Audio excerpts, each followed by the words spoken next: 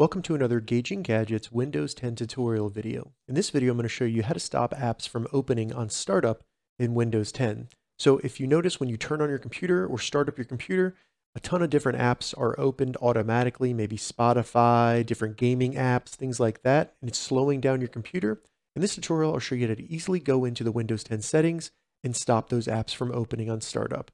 All right, so to get started, the first thing we need to do is open up the settings for Windows 10, and we can do that by going down to the Windows Start button in the bottom left, right-clicking the Start button, and then going to Settings. Select Settings. This will open up the settings for Windows 10. In here, all we need to do is select Apps, and then in Apps, go to the left sidebar and select Startup. This will show you a list of all the different startup apps on your computer.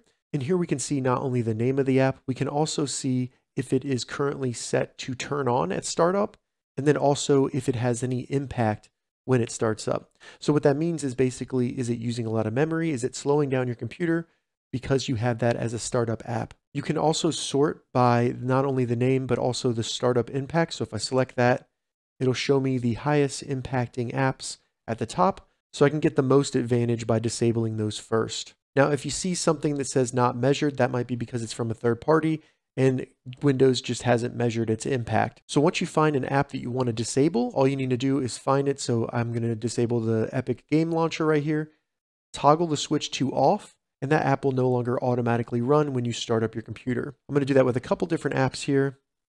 Go down, disable Spotify. Once you toggle them off, you don't have to do anything. The next time you reboot your computer, that app will no longer run. All right, so that's how you stop apps from opening on startup in Windows 10. If you have any questions about this, leave a comment below. I'll get back to you as soon as I can. If you'd like to see more Windows 10 tips and tutorials, check the links in the description.